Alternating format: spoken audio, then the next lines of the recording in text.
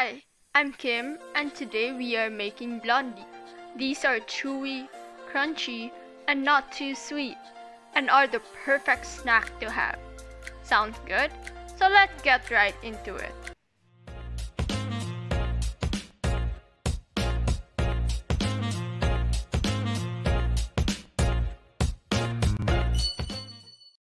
Start by lining your baking pan with parchment paper so that it will be easier for you to take it out later on.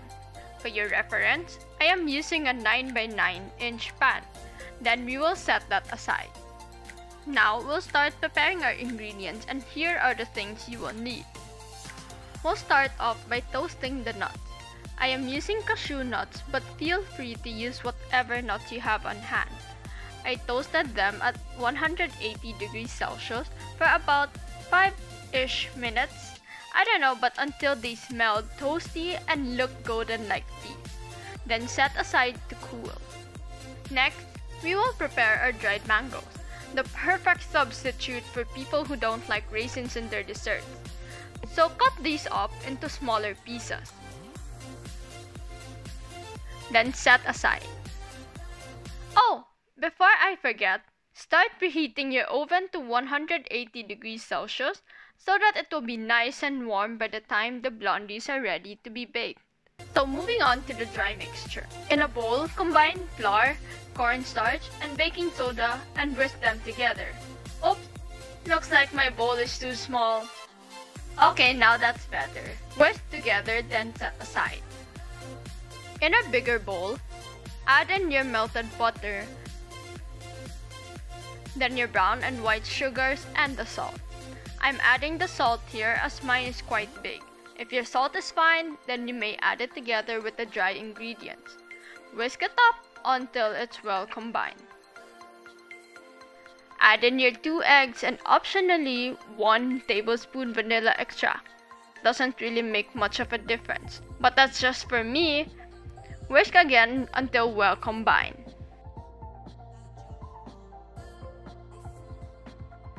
Then sift your dry mixture into the batter.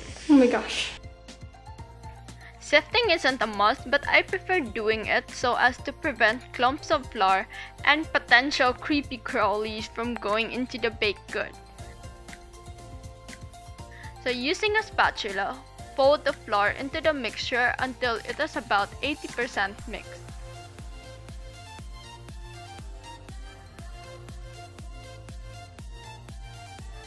Once 80% mixed, add your mix-ins like the dried mangoes and the nuts.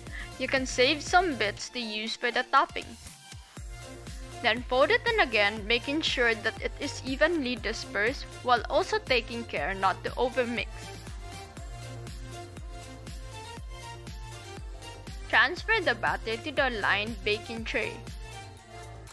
Spread it out and smoothen the top. Top it with your leftover mix-ins.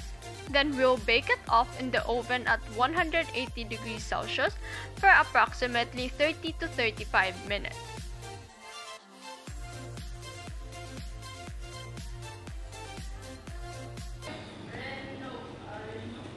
Hi!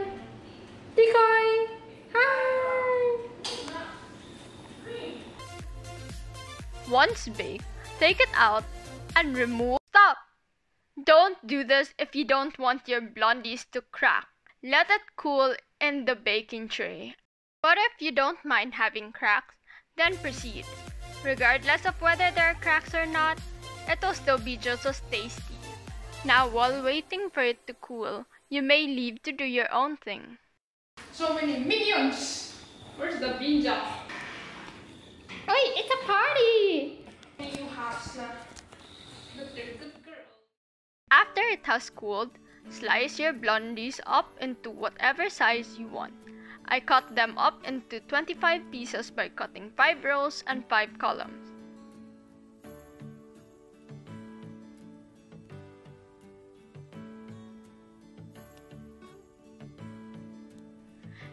And of course, plate it up. Time for the B-roll.